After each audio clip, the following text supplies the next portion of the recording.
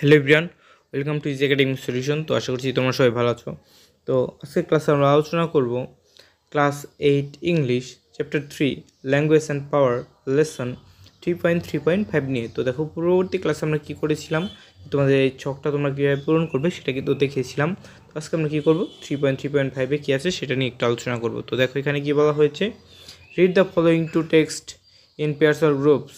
অর্থাৎ কী করো, নিচে যে দুইটা টেক্সট আছে সেটা কী করো, নিচেটা পড়তে থাকো। And decide which text represent which group of people. অর্থাৎ এবং ডিসকাস করো যে কোন টেক্সটটা কোন গ্রুপের পিপলদের কী করে রিপ্রেজেন্ট করে।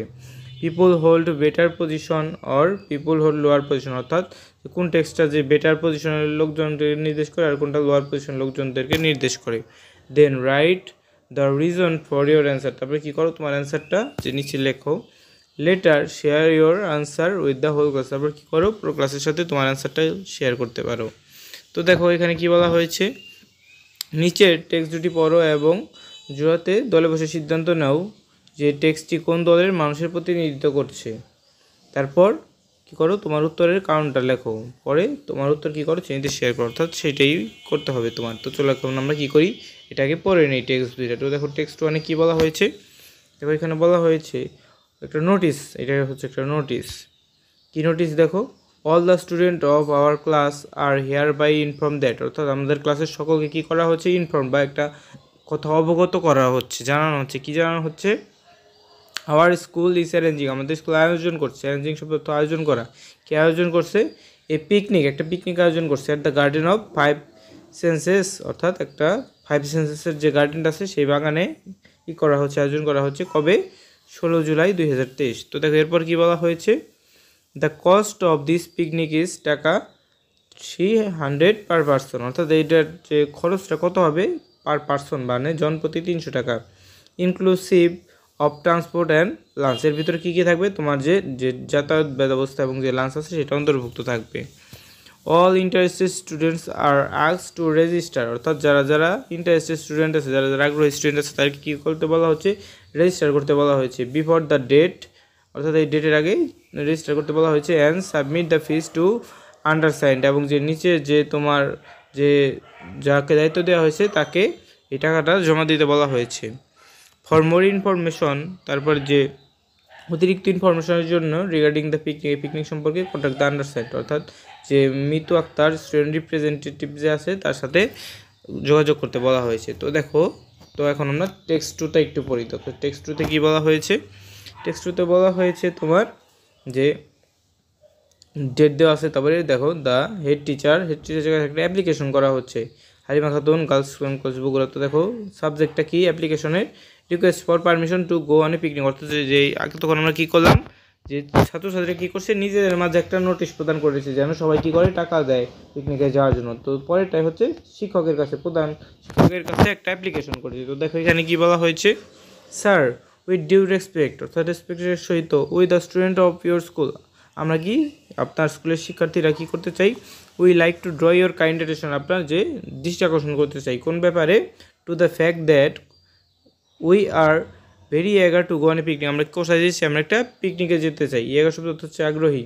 উই বিলিভ, আমরা বিশ্বাস করি, বিলিভ শব্দ হচ্ছে বিশ্বাস করা। That you will acknowledge that a picnic or day out is a part of schooling. অর্থাৎ আমরা কী করি, আমরা বিশ্বাস করি আপনি কী করবেন, আমাদের স্কুলের বাইরে একদিন কী করবেন, এই পিকনিকের জন্য বরাদ্দ করবেন। It's is not only refreshing, এটা শুধু আমাদেরকে রিফ্রেশ বা আমাদের ক্লান্তি অবসাদ দূর করবে না, বাট অলসো ইন্টারাক্টিভ, এবং কী করবে আমাদের বিভিন্ন আমরা নির্দেশনামূলক বা আমরা বিভিন্ন ইনফরমেটিভ অনেক কিছু জানতে পারবো।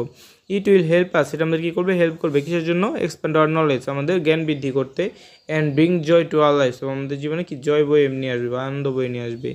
ইট উইল রিলিফ, রিলিফ শব্দের অর্থ হচ্ছে কি, মুক্ত করা। কি মুক্ত করবে, the ডেটফুল মনোটমি of our routine life, মানে আমাদের দৈনন্দিন যে মনোটমি একটা রুটিন লাইফ আছে সেই রুটিন লাইফ থেকে আমাদের কী করবে, মুক্তি দেবে।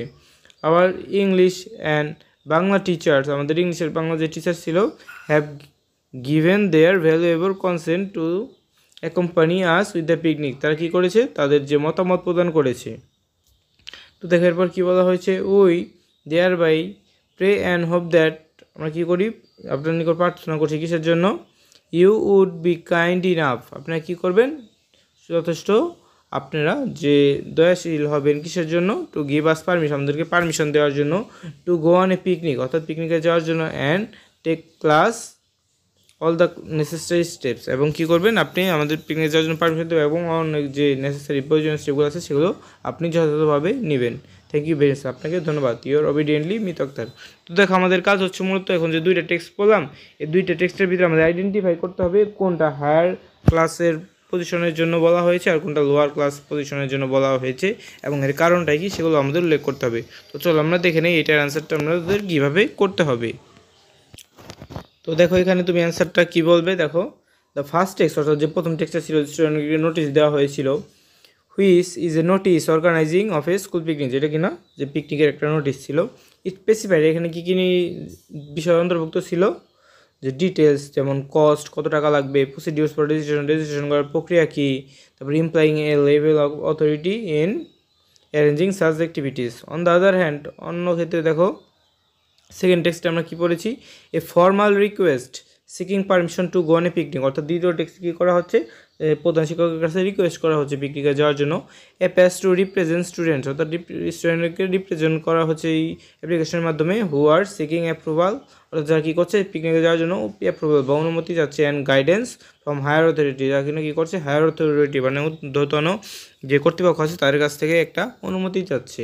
দ্য হেড টিচার যে প্রধান শিক্ষক ছিল, indicating A lower position in the school hierarchy, এখানে লোয়ার না এখানে হবে হায়ার, ইন্ডিকেটিং এ হায়ার, কারণ হায়ার থেকেই তো কী করে মানুষ পারমিশন নেয়, তাই না? তাহলে এখানে কী হবে, যে স্কুল টিচার হেড টিচার ছিল সে ছিল একজন হায়ার অথরিটি, হায়ার পজিশনে ছিল। কোন পজিশন? Higher position.